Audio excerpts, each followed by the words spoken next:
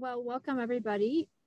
As Elizabeth said, tonight we're going to talk about brick walls and busting through them.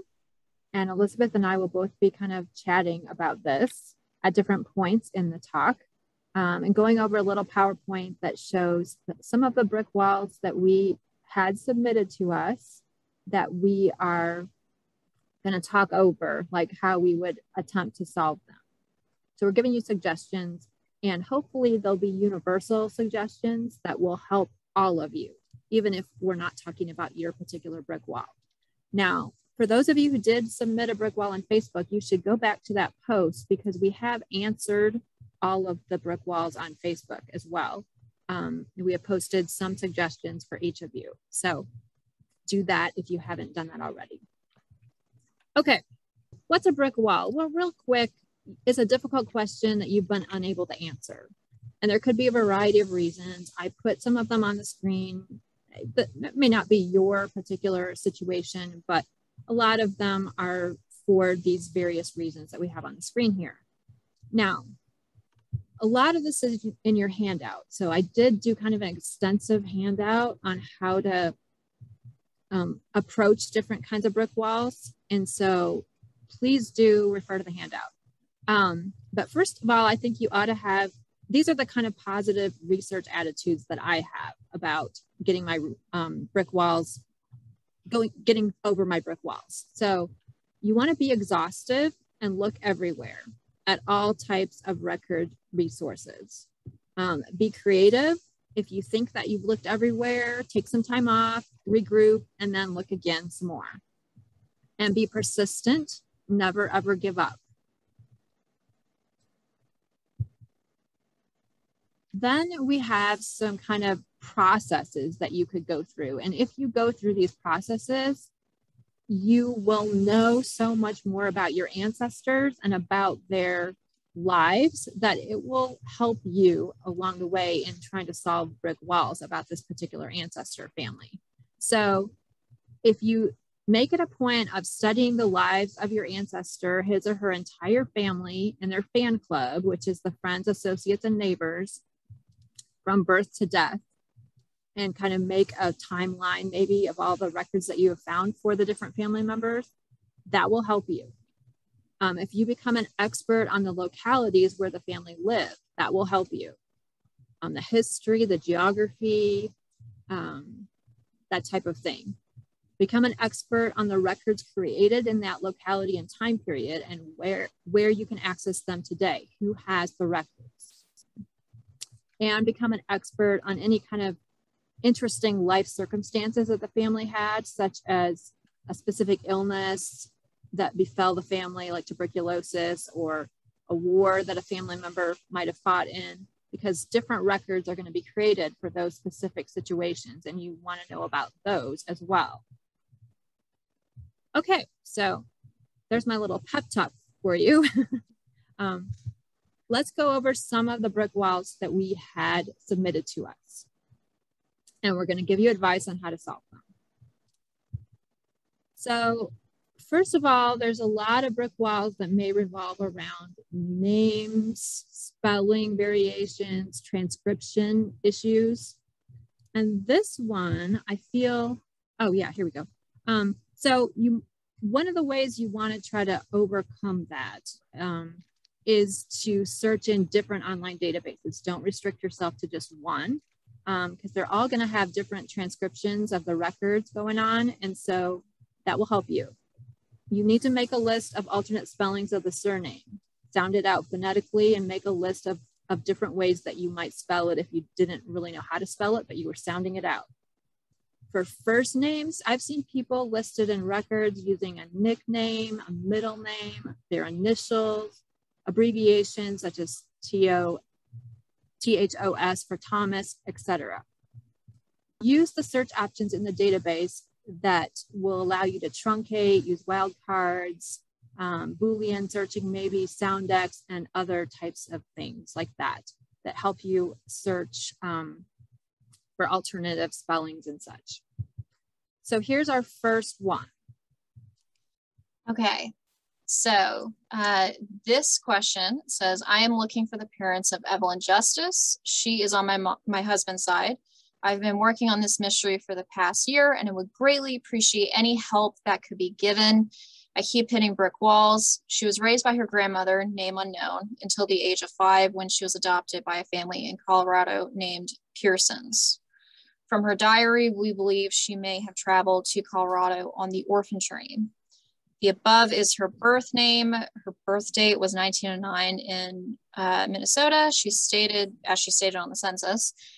And she died in 1977 in California, and she married Chester Kunston in 1925. Okay, so this is an interesting question for a variety of reasons. We got an adoption. We've got, mysterious grandmother that we don't know. We've got a child that actually was adopted quite late. This is not an infant adoption. It's supposedly a 5-year-old adoption.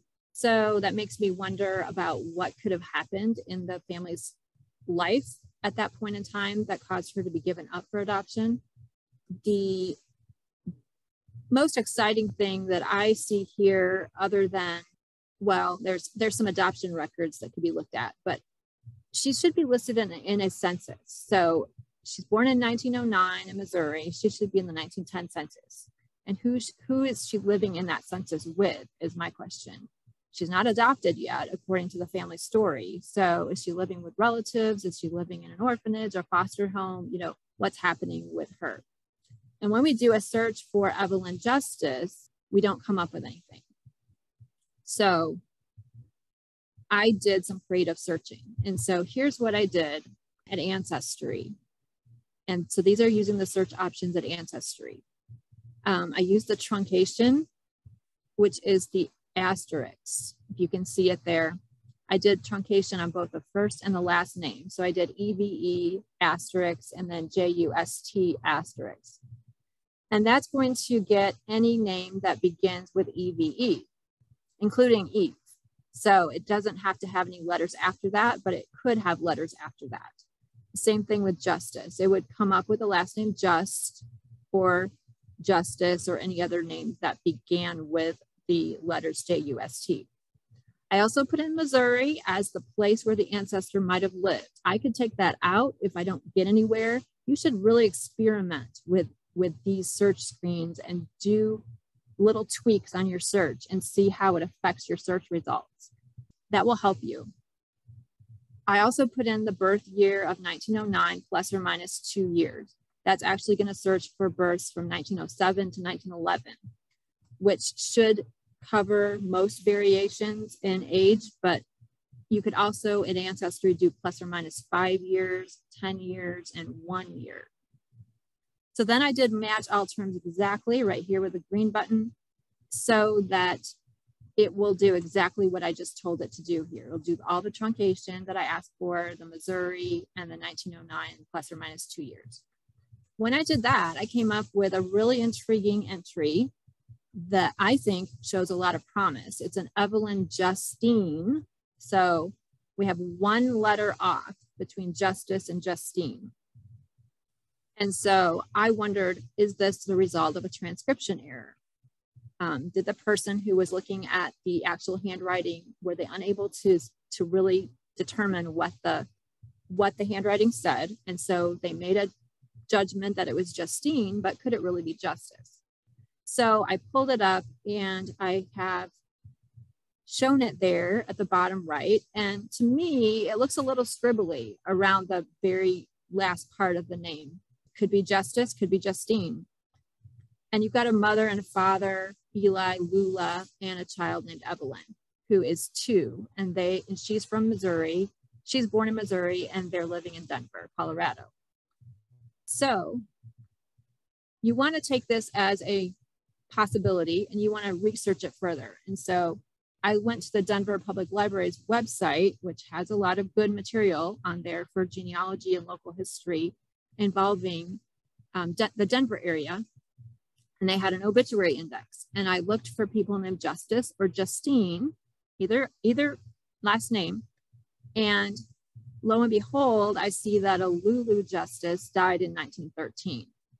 So in my view, this is a possible solution, that we've found the family in that 1910 census, and the mother dies in 1913, and that precipitates the child being adopted.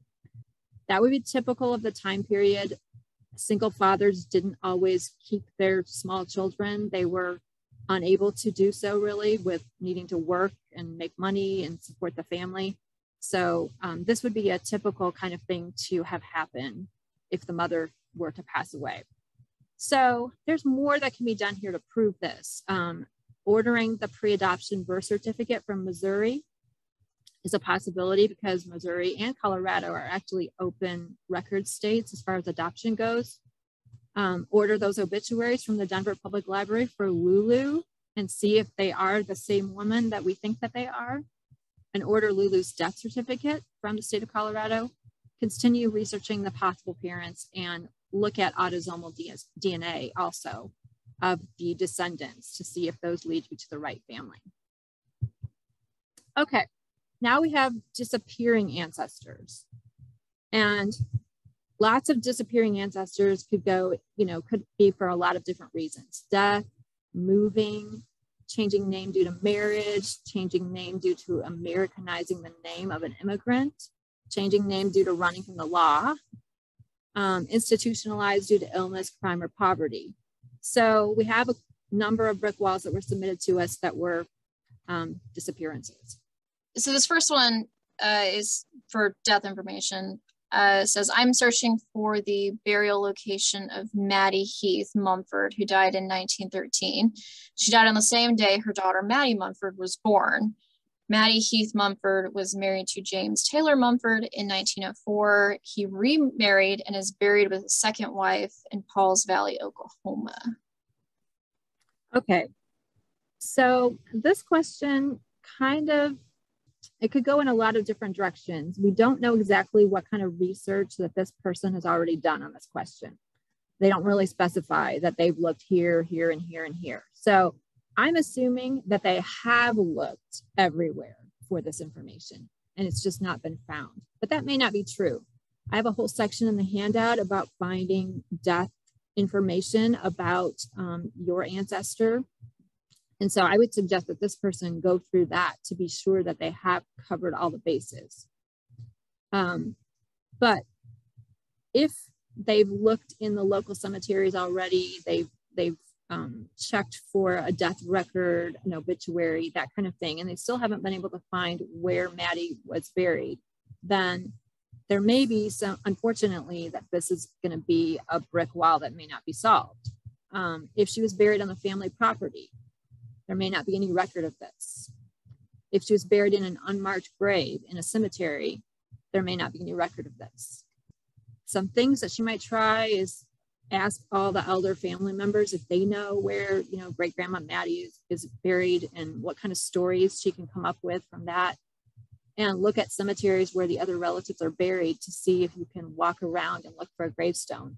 She may not have had a gravestone. That's the other issue. So sometimes our ancestors don't have a gravesite, basically, that we can visit, that is identified, that we can find. Okay, so you want to make sure you're seeking the death records in the correct place. So could the death have taken place somewhere else than where you thought it should have taken place? So that's one thing. And under which name did the ancestor die? A lot of times I've seen women listed under their maiden names, even though they were married or had been married, or under the name of a previous husband inexplicably, and it's very strange. One of the things you can do is search by the date of death for all deaths on that day. That's an option if you know the date of death. And you would do that here at Ancestry. So you would put in, under the birth, marriage, and death search page, you would put in the date of death there. And I just made up a date of death, state of death, and you're leaving the names blank. And you're just seeing who died on that day. It would be tedious to go through all of that, but that is a way kind of around them being buried or them dying under a different name variation, or possibly being a transcription error from when they were transcribing the death certificates. Okay, Elizabeth? Yeah, so this is actually one that I worked on. So disappearing women. Women tend to disappear, unfortunately, sometimes in records. So this one I thought was actually kind of interesting. It says, my brick wall is Joanna Louisa Driscoll, born September 1856 in Fall River, Massachusetts. Parents were John and Joanna Driscoll. They were Irish immigrants. They moved to Providence, Rhode Island in the mid 1870s. She married a guy named James Henry Kelly on September 21st, 1878 in Providence, Rhode Island. She gave birth to a daughter in December of 1879, also in Providence, Rhode Island. Now, that baby dies within a couple weeks. So the baby dies in January 4th, 1880 in Providence, Rhode Island. The husband divorces Hannah for desertion and adultery in 1901 to 1902 in Providence. Mary Brown, who is Hannah's older sister, sues Hannah for non-payment of a loan in 1901 to 1902. And between 1882 and 1899, Hannah was arrested and jailed 12 times for being a common drunkard in Providence. All of the events are documented in various court records. She uses the name Joanna Driscoll, Hannah L. Driscoll, and Hannah L. Kelly. So this person is looking for, her date of death, where she died, where she's buried, just to kind of complete this woman's kind of tragic story. My suggestion for that, which Sarah, you can actually go to the next slide. Great. Is I would check the county or state poorhouse, almshouse records. So poorhouses were often a last resort for those who not only had financial problems, maybe they had medical conditions, but other conditions as well, such as alcoholism. So it's quite possible that Hannah might have been a resident of either the Dexter Asylum, which was outside of Providence, or the state almshouse, and she possibly died there. The conditions of these facilities were not great. So if she disappeared, it's possible that's where she ended up. Now, as far as finding these records, oftentimes the poorhouse records, because the poorhouses were managed by the counties, those records are often still held in the county courthouses unless they were transferred over to some type of state agency like a state library or a state archive or a historical society. In this particular case, the Dexter Asylum's records are located at the Rhode Island Historical Society, and the state almshouse records are housed by the Rhode Island Department of State. Sometimes you can find this stuff digitized. The way to figure out, do these things exist? Was there a poorhouse nearby? Start with a Google search. Google's your friend, always. Yeah, so that's my major recommendations. People always forget those institutions kind of exist. Yeah, good thoughts. Okay, let's see. My slides don't like to advance. All right. Now, we had a bunch of questions that were about pre-revolutionary and revolutionary time periods. And of course, these are difficult time periods to work with. And you're going to approach them kind of the same way you approach your other brick walls. You're going to learn as much as you can about the state at that time period, the history, what was going on there, the basic sources for that state. And then you're going to look at the basic genealogical records that we would look for anyone. And the research techniques that you're probably going to have to use are the fan club, looking for all the people of the same surname in the same county and kind of doing some correlating of figuring out who the families are, and analysis and synthesizing of the records using the genealogical proof standard. A lot of that is covered in your handout, what the fan club method is, what the family reconstruction method is. So be sure to look at those in your handout. Here's the question that we're going to focus on for a few minutes. Okay, so the Browns in Connecticut. My brick wall is trying to locate documentation for the parents of Ezra Brown, born in Connecticut, June 9th, 1786. Ezra Brown was married to someone named Mary Bowles. I'm going to say it's Bowles. She was born in New London, Connecticut in 1788. Ezra moved to this is a county I always have issues pronouncing. Susquehanna. Susquehanna, yeah. Thank you. Pennsylvania, and she died there in 1847.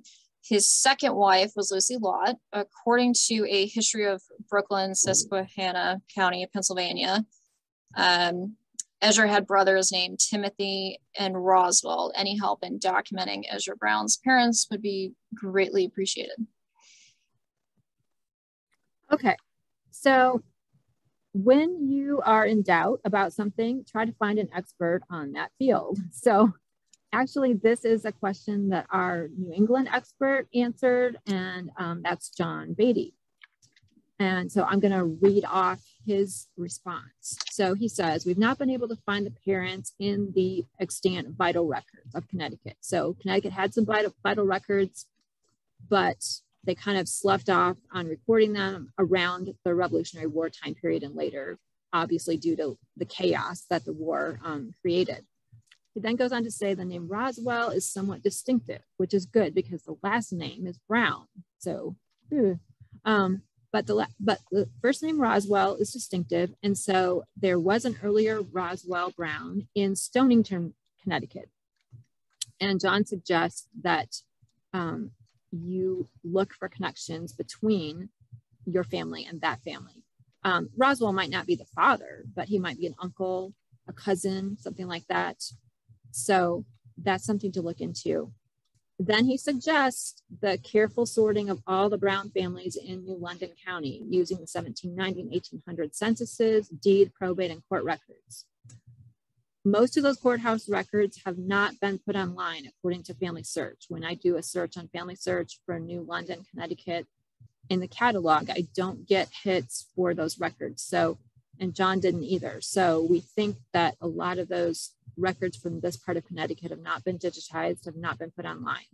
And so unfortunately, to do this kind of reconstruction of all the Brown families in this area of Connecticut, you'll have to either go to Connecticut to do the research yourself or hire a researcher. So I know that's bad news, but, and then he also says at the very end that Connecticut had a claim to parts of northeastern Pennsylvania in the early 1800s. And so a lot of Connecticut settlers moved to that area. So that might be why they moved to Pennsylvania. Okay, now we have a whole other set of kinds of questions, and we get a lot of these as well, where there's an immigrant, or the person is trying to get started using foreign records. And usually there's a language barrier and some cultural issues maybe going on. And so how do you get going with that? So our first one is an early immigrant, actually. Okay, so I am looking for information on James K. Reifenberry, born around 1785 in Germany and residing his lifetime in New Jersey until moving to Auburn, Pennsylvania with his sons, James R. and John C. after the Civil War. He is my brick wall. Hopefully you will find his parents' names and port of entry or how they came to America from Germany. Legend has that they are from Reifenberg, Germany, also known as Ober-Effenberg? My German is very poor, guys. I'm sorry. Mine too. It would be a miracle to trace him back to his parents in Germany. That is the goal, I think. Yeah.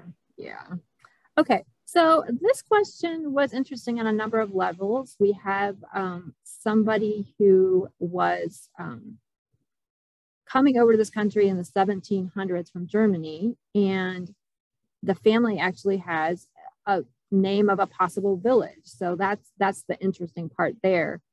Often they'll just be kind of some vague information, and because it's been so long ago that they came over, the family, didn't remember what area they came from in the old country. So that was interesting with this one. So again, like I said, I believe in trying to get an expert to help you with these different questions. So Elizabeth and I are not German experts. So John Beatty is our German expert here at the library. He knows the most about it of the librarians here. And so I went to him and he provided an answer for us. And his basic suggestions were that he thought James, so when your ancestor comes over to this country, they often Americanize their name. And so he says James is not a German name. Like in Germany, he would have been known as Jacob because there was no James in Germany.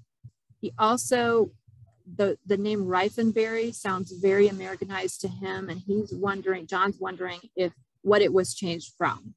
And of course, they have the name of the town, which is Reifenberg or something like that. Is that possibly also the surname of the family? Because it's very similar. So those are John's first suggestions were about the name. So you really need to get a handle on what the family name was back in the old country if it was changed when they came here. I've seen a lot of situations where there's a little bit of confusion over who the immigrant really was. Like a lot of these like old family histories will say that, grandpa came from Scotland, but it turns out it's like grandpa's grandparents came from Scotland or something like that. So my wondering is that maybe this James was not the immigrant. Maybe his parents or his grandparents came earlier in an earlier time period. There were a lot of Germans coming into Pennsylvania area, maybe New Jersey also, in the earlier 1700s, before the Revolutionary War. Hard to say though. So you definitely want to look around for different options. Since this person does have the name of a village, thought I would go ahead and show you what you do if you do know the name of a village. You want to check for whether there's online records for that village, for the church records, civil records, any kind of records that might have been digitized and put online. The best place to start for that is Family Search at their catalog. You also want to look at the Family Search Wiki, which we'll talk about in a few minutes. So the Family Search catalog, you get this at the Family Search website, familysearch.org. You have to have a free account, but it's not hard to do. It takes you about 5 minutes to set it up. And it is, like I said, a free account. At the catalog search, they want you to type in a place. So this is where you would type in Ober-Reifenberg and Reifenberg, those two towns that we had. When we searched for Reifenberg, we got nothing. So that indicates maybe we don't have the spelling of the village quite right. We'd want to do more research on that. Also, it may indicate that that's a very tiny village and they don't have their own church. They don't have their own town hall. And you have to find out where the people from Reifenberg would have gone to church or would have gone to do their government business, because that's who would have the records, the next bigger town nearby. So that's where you got to study maps. Yeah. Since you're bringing up the Family Search catalog, I wanted to mention to everybody that when we use Family Search, this is where we live. I can speak for myself, at least, is within this catalog. Because when you just search all collections, it's actually not searching all collections, because a lot of the digitized stuff on Family Search hasn't been indexed. So that means it's not searchable. So somebody had asked in the Q&A earlier about like, how do I find poorhouse records for this county in Tennessee? And I messaged them back with some information, but to see if there was any that have been digitized, this is how you would do it, because a lot of them are on Family Search, not all, but some. So yeah, I just wanted to hop in and bring that up. That's an important thing. Yes, and I wasn't going to say that, so I'm glad you brought that up. So what they want you to put in this search box is a place, and normally for the US, you would search by county, but there are some town records on here as well for US, and then for other countries, you're going to search by county or by town or by district, but it's really hard to know like what the district is. So that's where you're going to need to do more research into that country and how it's organized. So for Ober-Reichenberg, we put in that, and we do get hits. Now, is this the only village in Germany with that name? I don't know. So that's another consideration. It could be a totally different village. In Germany, there are in Poland and some of the other places over there in the old country, there are multiple villages with the same name. So you're going to have to kind of sort through that. But this is the Family Search Catalog. They've got 4 headings for this village in Germany. So this is where I would kind of start if you wanted to start looking through these records for possible sightings of your James Reifenberg, whatever his name is. I don't know whether any of these records have been digitized. You'd have to click on each one of them, the church records, the civil registration, the history, and the public records to see what is online and what is just been microfilmed and in the Family History Library in Salt Lake. Okay, we have another foreign records. Yeah, even though Puerto Rico is it's not another country. I know. There are a lot of layers to that. Though. Yeah. They're not held within mainland United States. Yeah. That's kind of what we're getting at. And they're not in English. Right. Yeah. This question sent me down a major rabbit hole. This person had said that their grandmother, Aurora Alvarez, born 1903, died in 1936, lived in Aguadilla, and she died in San Juan, possibly in a tuberculosis asylum. Her mother was Catalina Alvarez, and no one seems to know who her father is. So one of the things that I ended up doing in searching, the person who asked the question, I ended up finding their public tree on Ancestry. So I was actually able to see what has she been looking at, which is very helpful for us as librarians to figure out what are you seeing when you've been doing your research. But the big things that I suggested to this person was the first thing you need to do is figure out what records have survived and what records can you access online. And being familiar with the localities, which Sarah mentioned at the beginning of this program as being going back to the top 4 tips, is being familiar with your geography is really, really important, because especially in a place like Puerto Rico, those records are held by those municipalities. So you need to get into what still exists there. What can you get at now? And a good way to figure out what still exists is going onto the Family Search Research Wiki page, which in a moment, I'll show you a screenshot of what that page looks like for Puerto Rico. But another thing is that Facebook groups can be a really powerful tool. There are Facebook groups for literally anything out there, you guys. So if you did a search for just like Puerto Rican genealogy, or Puerto Rican family history, you probably could find a group. There might even be people, if you're not in Puerto Rico, there might even be people there who might know, hey, these records aren't online, but they exist. And they might be able to give you some ideas on how to contact people. As far as records that are online, so there are civil registrations for Puerto Rico. They are on Family Search.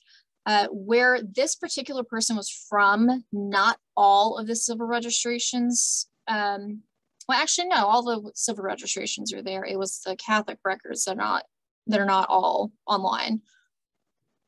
But I did find a civil registration for someone who could be this person, their birth, but it's kind of hazy. There's some names that kind of match up and not quite. But one thing that I kind of suggested was that since this person potentially died in a tuberculosis sanatorium in San Juan, try searching through San Juan civil records. So those civil registrations for San Juan are definitely on Family Search. They are not indexed. So you have to go through image by image to find them. I think I told this person what image number they start on. So at least that would help them a little bit.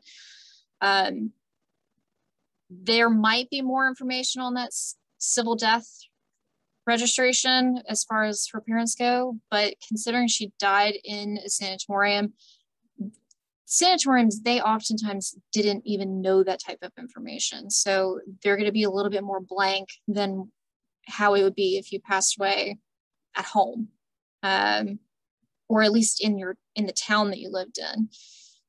But it never hurts to just look anyway. Now, as far as the church records, I suggested that they try to find the baptismal records for this woman's children. Even though you're trying to find information about her parents, the baptismal records for the Catholic Church can oftentimes include multiple generations. So those for that area are not online, but you can contact the Catholic diocese there and see if the records still exist, and if there's a way of maybe finding them. So that's my kind of big suggestions. Civil registration and church records are a big one. DNA might also help. I mean, if we've got this unknown father situation going on, so I think she had done DNA, or because there were people based on some of the trees that I was looking at, the other public trees that are kind of connecting with hers, DNA has been done. Mm-hmm. So if you are in this program, if you recognize that this is your question, send us an email. We might be able to talk to you about your DNA stuff. Yeah. Okay, so here's the Family Search Wiki. Yes, that's the Family Search Research Wiki page. And there are pages for literally everything.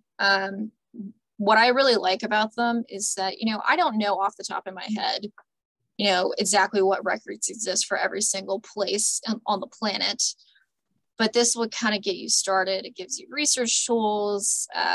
It tells you what's online, hence the big blue arrow at the bottom. And the arrow on the right side of the screen, you can get links to how to find things and different research strategies, because how you approach researching in different locations, it's gonna be different. How I would research someone living in New York would be different than, it's okay. How I'd research someone who was living in New York will be different than how I would research someone who was living in Louisiana. So, and that's true for Puerto Rico and other places as well. Yeah, didn't mean to rush you there. I just got trigger happy. All right. So then we have African American puzzles. And African American research can have more challenges than some other types of research. And some of those reasons might be that a lot of times they had very common surnames. They moved around a lot for better economic opportunities, so you can't rely on them to have stayed in the same community for generations and generations. Name variations. This first example here, this Elijah, is somebody that I actually worked with, and their ancestor was named Elijah. That was his full name. But on every record that we found for this man, and he was African American, he was using a different nickname for Elijah.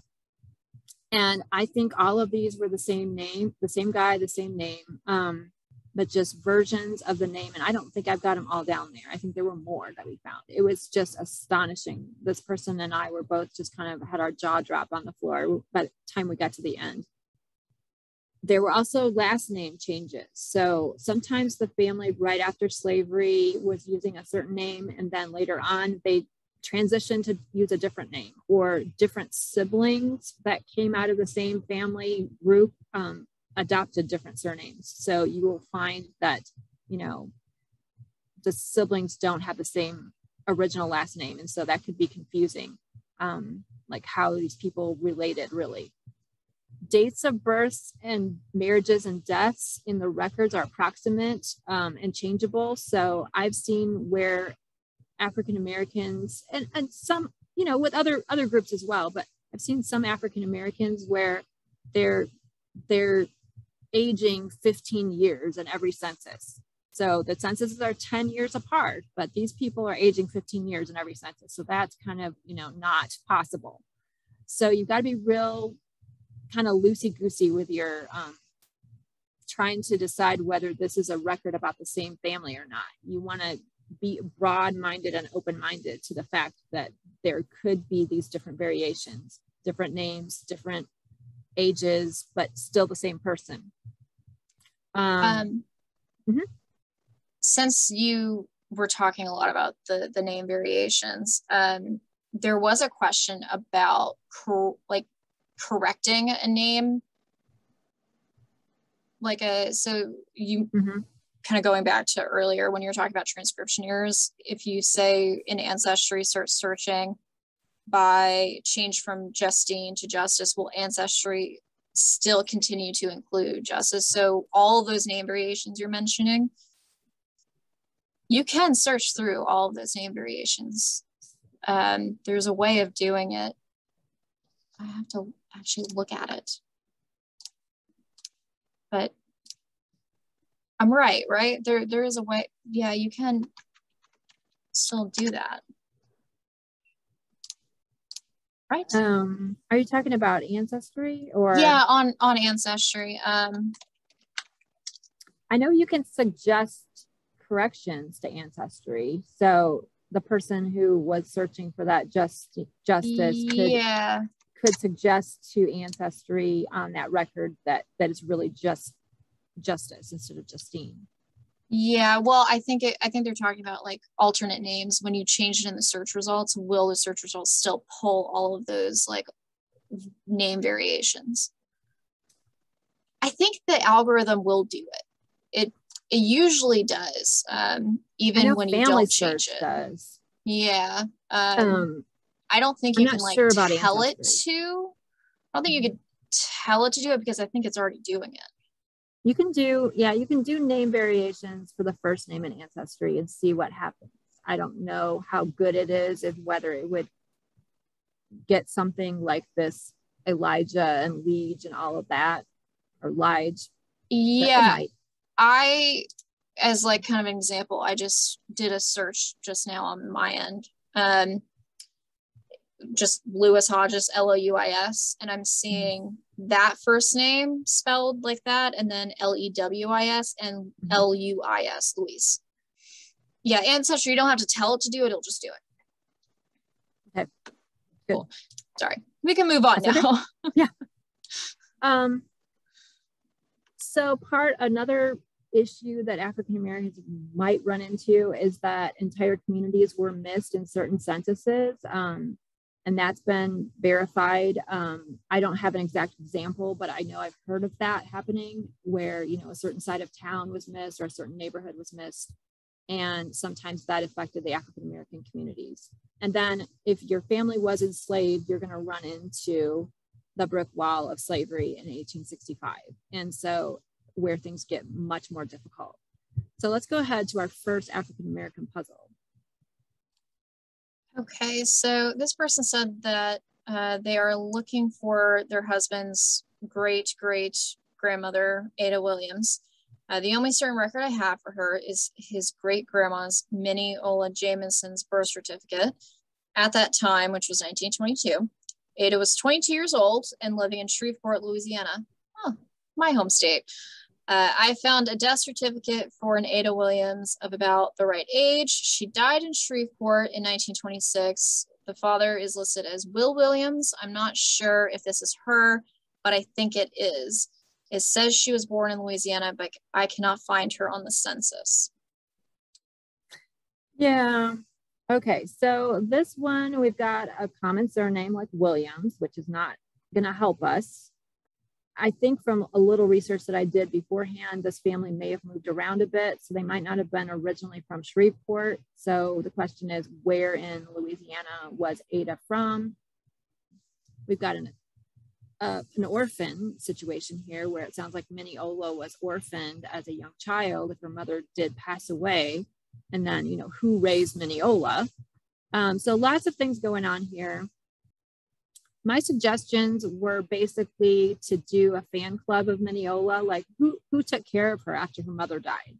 Was it her dad's family? Was it members of her mom's family?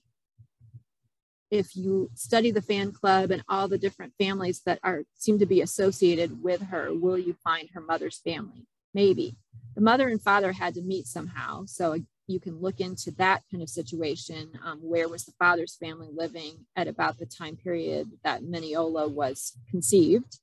I don't know. She didn't mention if the couple was married, so I don't know if they were.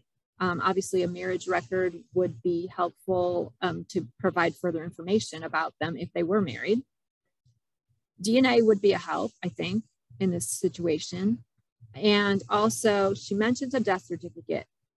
The Louisiana death certificates are not online, so I couldn't look at the death certificate that she was talking about that she found for Ada.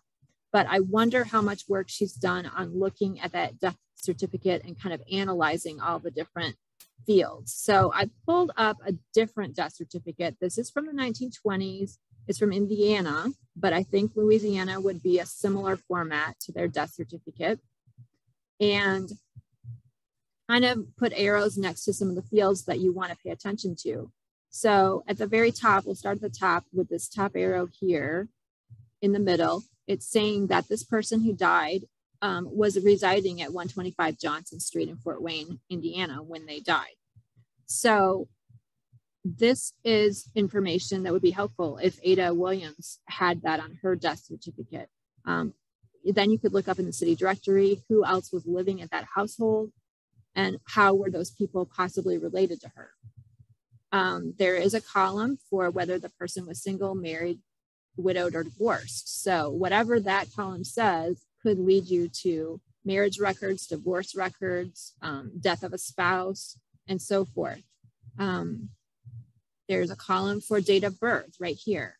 So this could help you figure out maybe a more concise date of birth, knowing that sometimes those are a little off on the death certificate, depending on who's giving the information. There's also a birthplace of deceased right here. So this person happened to be born in Rome, Georgia. Then you have the father's name, birthplace, mother's name, birthplace. Then down here at the very bottom on the left, you have informant. And this is a name and a place and an address, actually, Knoxville, Tennessee. This is probably a relative of this person who died. And because they gave the information about the parents, about the birthplace, about the birth date, and so forth. So all of those things on Ada Williams' death certificate might be helpful to you to try to track down, is that woman who died in Shreveport the right woman to be Mineola's mother? Then at the very bottom over on the right, we've got place of burial or removal. In this case, this is the name of a cemetery here in Fort Wayne. And so they are a large cemetery. They're still doing burials today. You could call them and get information from their records about burials.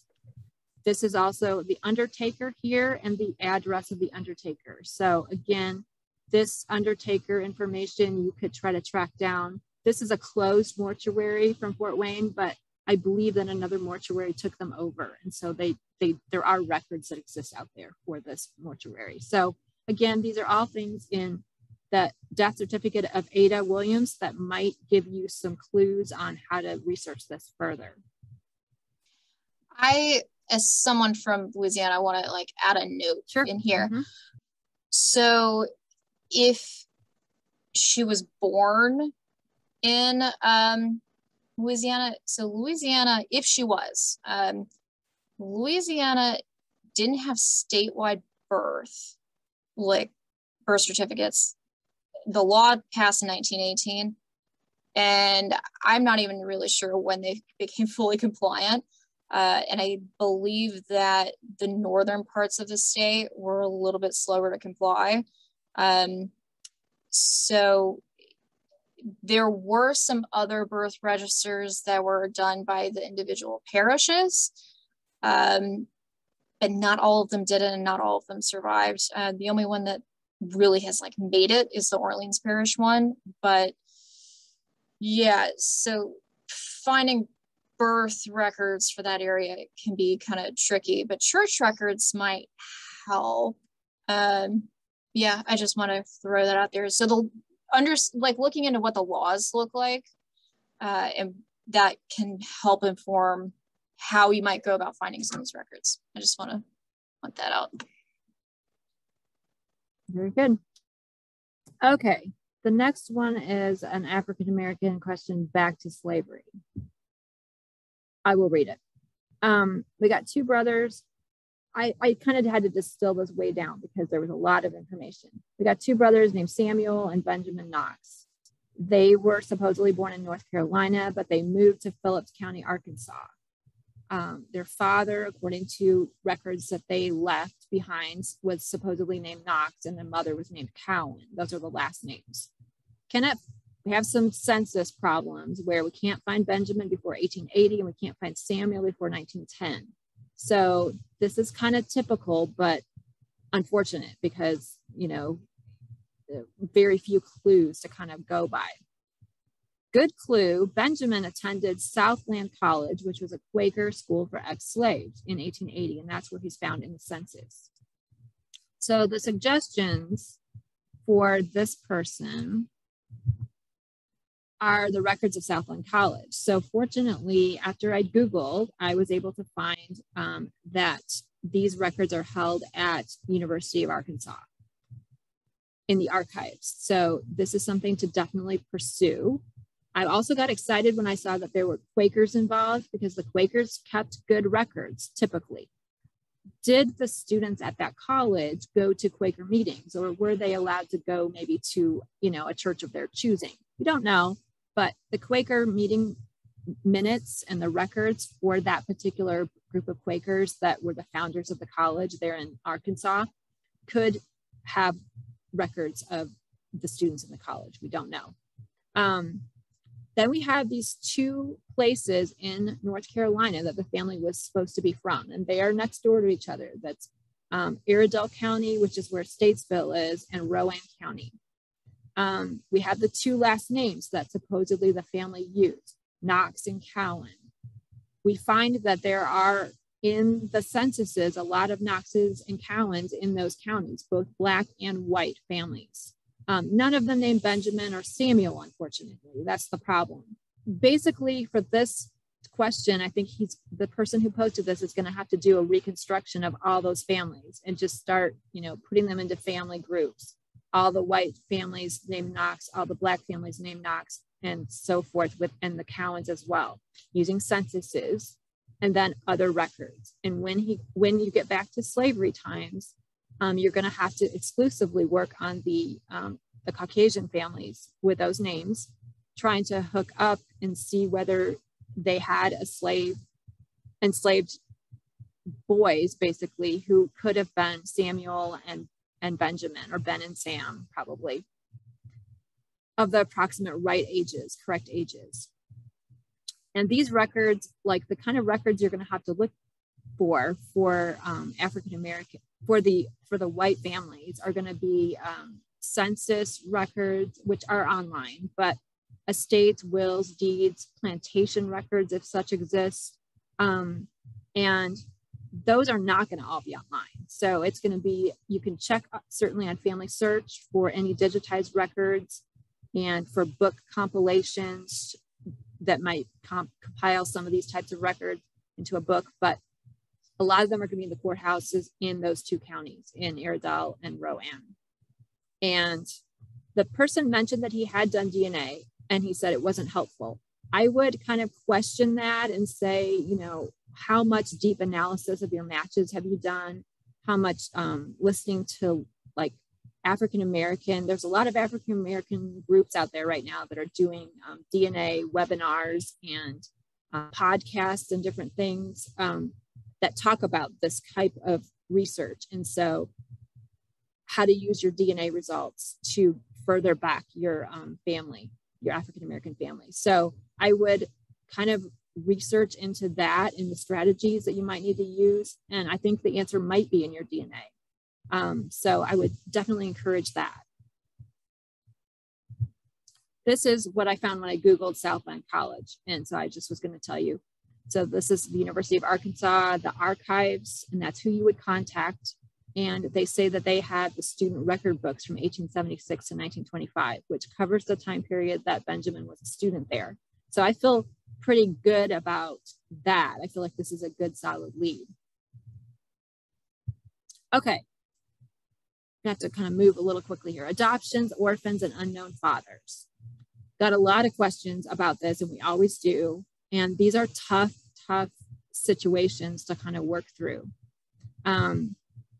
Generally speaking, you're going to want to look for what adoption records are available. There's usually statewide records, but sometimes they're county records. You want to look at what orphanage records are available, what social service agency records are available. And in the older adoptions, so let's say 19th century, you're going to look at things like guardianships, bastardy bonds, and court cases rather than adoption records. Newspaper accounts back in the day, a lot of abandoned children, even abuse cases were sometimes written about in the newspaper for smaller towns especially. And DNA is your friend. Definitely, you know, a DNA test of a descendant of the adopted person, if it was in the last 100, 150 years, will be more successful. So here's our first one. I'm going to preface this by saying, guys, if we do not get to all of your questions in the Q&A, I've been trying to answer some of them as we're going along. Send us an email. We are more than happy to, you know, answer all of your wonderful questions. So this question, grandfather Walter Henry White, who was born 1882 in Baltimore, Maryland, placed in a Catholic orphanage by his father, not able to find out the orphanage, which according to my mother burned down, or anything about him until the 1900 census. Okay. So this is probably a case where there's not going to be official adoption records. And even if there were, Maryland, I think, is a closed adoption state. So certainly the 20th century adoptions are not available, I don't believe. This is 19th century. So there might be a statute of limitations. You want to check into that for sure. But what caught my eye was the word Catholic, kind of like when we talked about the Quakers. Catholics also kept very good records, generally speaking. So if this part of the story is really true, and, you know, a lot of these are family stories that have been related, and so there could be some elements of truth and some elements of maybe misremembering some of the facts. But if he was in a Catholic orphanage, there should be records. And so one of the first things that I did was Google, because Google's our friend, the Catholic Archdiocese of Baltimore. And when I'm going through their website, I'm looking for the archives, I'm looking for records, I'm looking for those kind of keywords. And through a series of clicking through different pages, I found this page, which tells me what to do about orphanage records. It says, we don't have them, but we gave them to the Associated Catholic Charities. And it tells you how to contact them. So that's what you need to do for this particular question, and hope that they have some records of the orphanage that this boy was sent to. But DNA is the other solution. So the woman who submitted this question is the granddaughter of Walter. So I took that out. Okay. So basically this is in your handout somewhat, but basically she gets her DNA results back.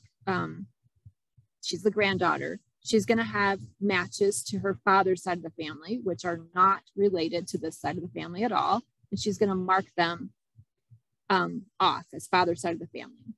Then she's going to have matches to her maternal grandmother's side of the family. And that is the woman who married Walter.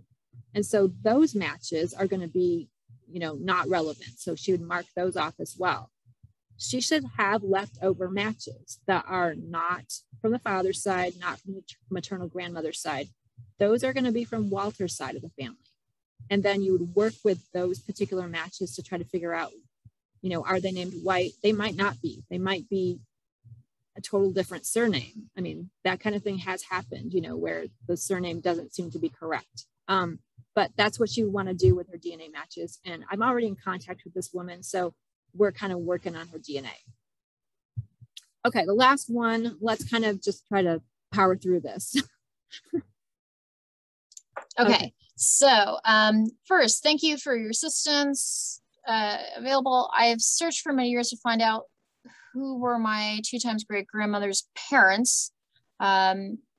So this person's 2 times great grandmother was Diana Elizabeth Wright, born sometime in 1837 in Illinois.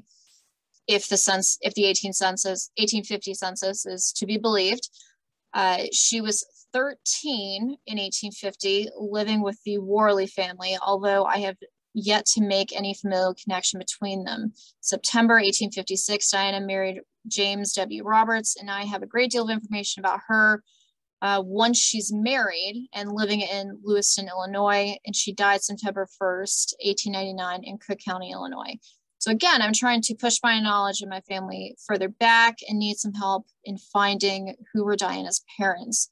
The father supposedly came from Scotland, married an Irish woman in Richmond, Virginia.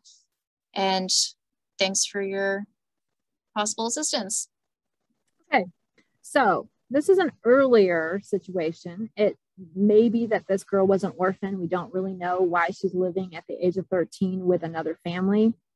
We have a family story, which may or may not be true. So you can look through the different records looking for a father from Scotland and a mother from Virginia who's Irish, but know that that part might be a little bit shaky. It's, based on family story from 200 years ago. So I had a couple suggestions. I think DNA is certainly still an option, even this far back.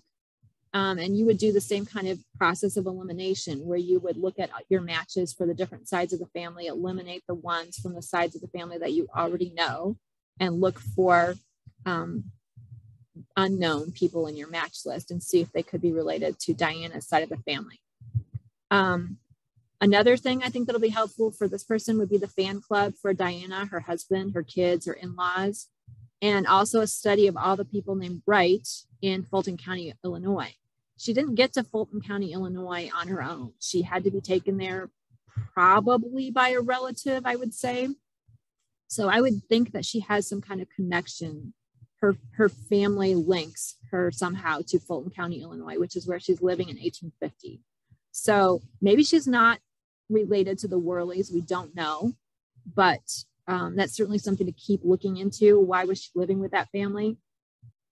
But looking at all the rights and kind of reconstructing who they all were and seeing if you could fit her into one of the family, maybe see a male man whose last name was Wright who dies a couple of years after 1837. You could work on the theory that he could have been her father, and that's why she had to be adopted into another family or fostered into another family. So lots of things to do. This person did not mention all the types of records that they had already consulted. So I just made a list here of the types of records that could lead you back to her parents' names. Her marriage record might have listed her parents' names. Her death record might have listed her parents' names. Her obituary might have listed some family connections. A funeral home record, a cemetery record, call the office. I know she was buried in a large cemetery in Chicago that I think would have a cemetery office with records. Church records, if you knew what church she was married in or that she attended as an adult with her children and husband. Even the records of her children might list their grandparents' names somewhere. So really do kind of a deep dive into that. And then in Fulton County, there are a great deal of records that could have been created around her being orphaned. So if she really was orphaned, there might be a guardianship record, they might be an apprenticeship record, poorhouse that she might have been sent to, court records, that type of thing. So hopefully that is helpful. And I think that we will wrap it up here.